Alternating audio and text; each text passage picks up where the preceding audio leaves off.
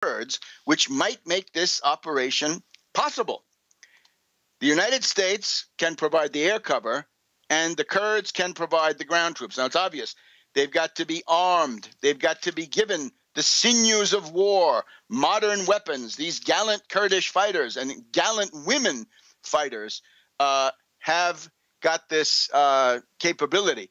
We're also reading, in October, the United States deployed 12 A-10s at Incirlik in Turkey and dropped 50 tons of ammunition to the YPG-led Syrian Democratic Forces. So in other words, not everything the U.S. does here is bad. And in particular, the U.S. military has announced that it will deploy up to 50 Special Operations Forces to PYD. Now, PYD, YPG, same thing. The PYD is the political arm, and the YPG is the military arm, to YPD-controlled territory, presumably to aid with the future Raqqa offensive. Okay, so you get it. There's a certain concentration of things going on. We have got to demand on social media, in every possible way, put pressure on Obama. Order the U.S. military, crisp orders to the Pentagon saying, boys, you are going to interdict the Jarablus to Afrin corridor. This is the big issue. We've got to develop a drumbeat of indignation that this has not been done. Now, the obvious way to do it is U.S. and Kurds, because those are the ones who have done it.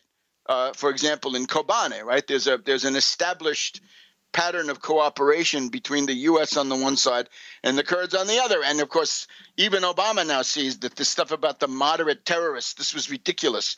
Get the Kurds. The Kurds are effective. The Kurds are not fanatics. They have these women fighters.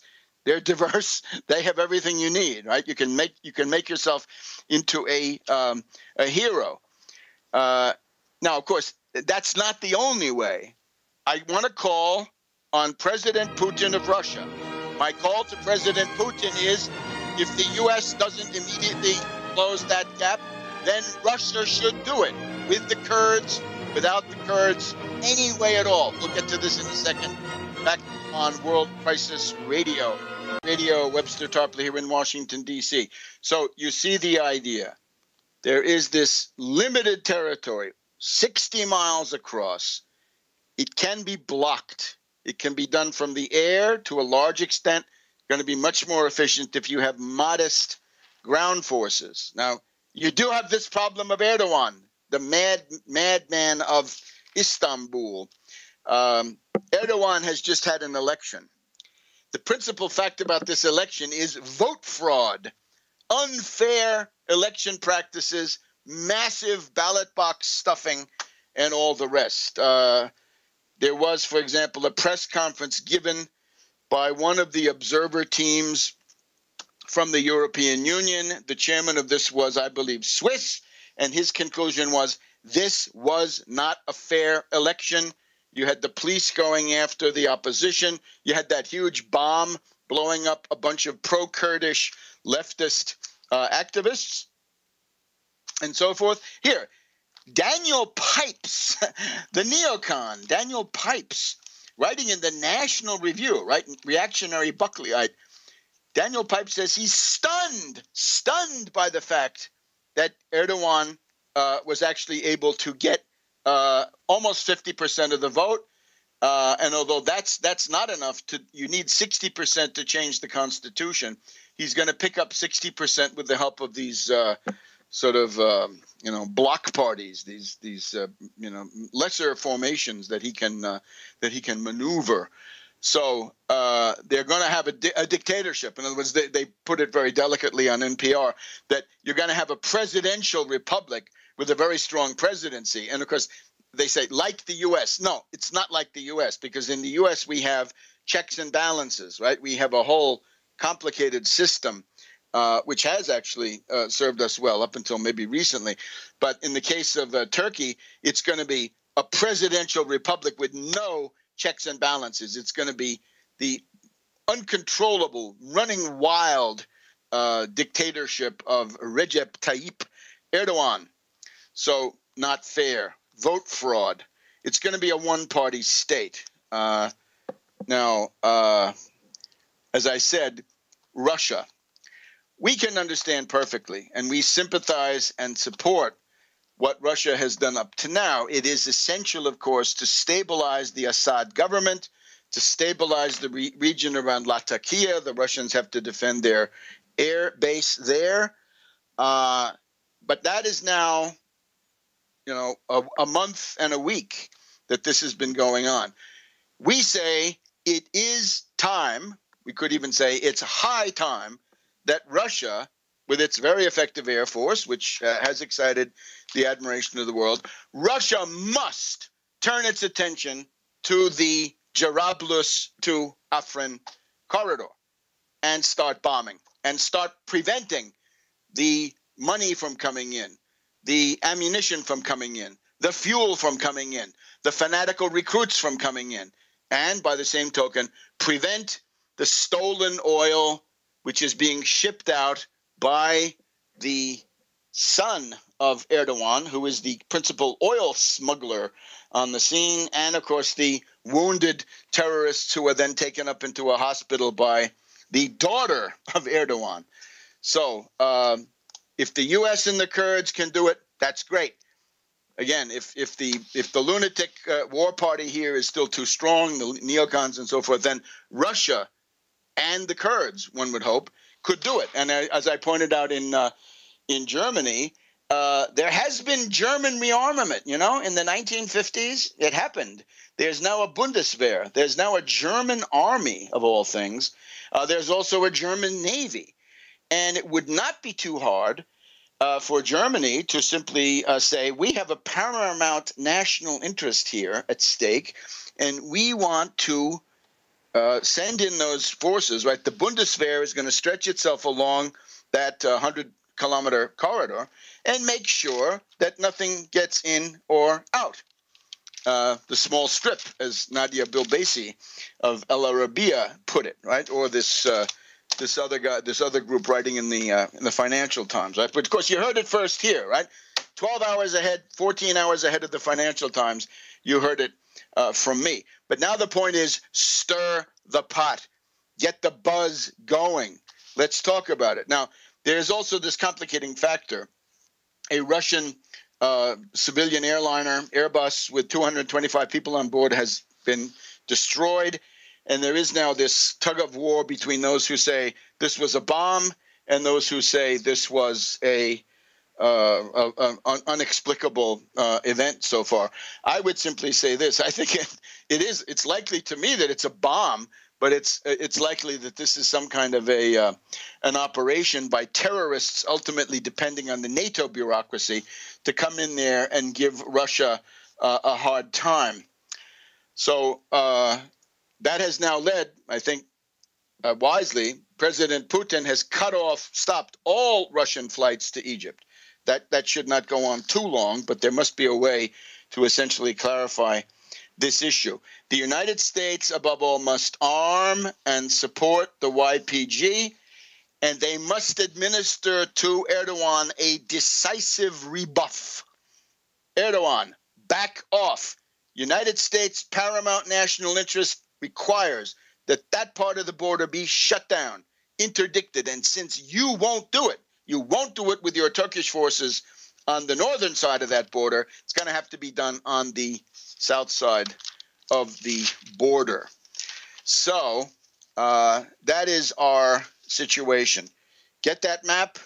Take a look at Jarablus on the Euphrates. And again, the Kurds tried to take it in the last 10 days. Now, there's also a history involved in this, which I highlighted in one of our briefings. I guess it's the Friday briefing. The Saturday briefing. And this has to do with the fact that this total control by the Kurds of the entire Turkish-Syrian border all the way to Jarablus, that was accomplished essentially with a kind of a spring-summer offensive by the Kurds, April, May, June, July, which was focused on the town of, let's see here. It's a town along the way. Hang on. It's a. It turned out to be the key to this entire thing. Tel Abyad, T-E-L-A-B-Y-A-D. Now that was the big battle of this past summer, and when the Kurds won that battle, we are told that it was absolute hysteria among the Erdogan people in Ankara. They went nuts, began issuing ultimatums. For example, I think we have some choice quotes from the Turkish press at the time. They were saying, Kurdish state in the making in northern Syria with U.S. assistance. I wish. Kurdish ethnic cleansing of Arabs and Turkmens. Ridiculous. Corridor opening to move northern Iraq oil to the Mediterranean. Look, they let that out of the bag. This is from the AL Monitor, June 22nd, 2015. Corridor opening to move northern Iraq oil to the Mediterranean. So that's Erdogan's son doing that. So he's getting hype in the Turkish press. And of course, the Turkish theme is the Democratic Union Party, right? YPG, or these other initials that we have, more dangerous than ISIS. Absolutely ridiculous. So that is what gave the Kurds the control all the way to Jarablus. And that's exactly when John Allen went into action with Erdogan, saying, wait a minute, we're going to stop the Kurds from getting in there. We're going to make that into a safe zone for terrorists with a NATO air cover over it. So that game has to end. Back in a minute on World Crisis Radio. Back to World Crisis Radio.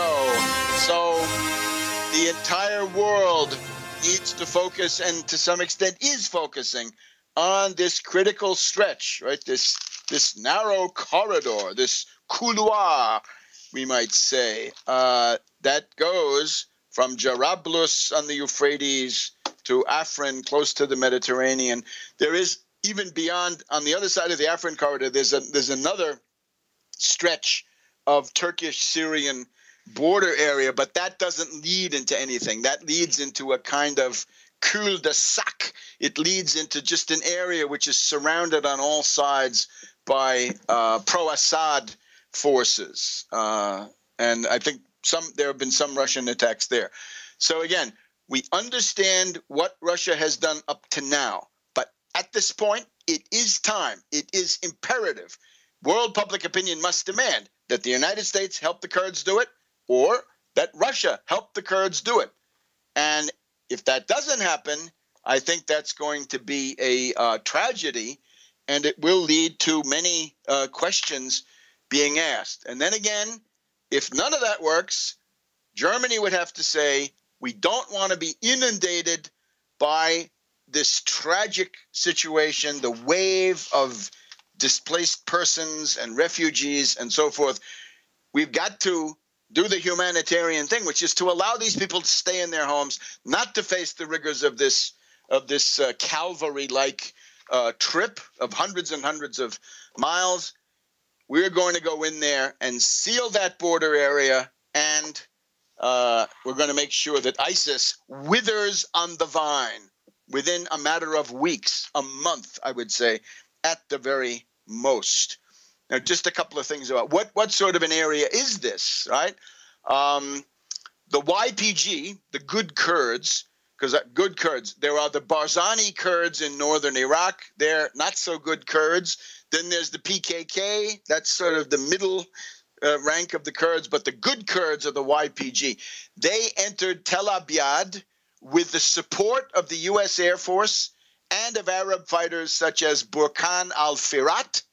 They control a contiguous 180-kilometer or 110-mile stretch from Ras Al Ain to Jarablus.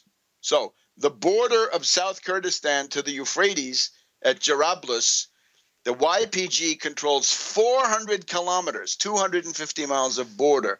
The next potential target, the target that we're talking about right now, is the line from Jarablus to Afrin, 110 kilometers, or 68 miles by their count. Maybe I'm doing as the crow flies, and they're doing through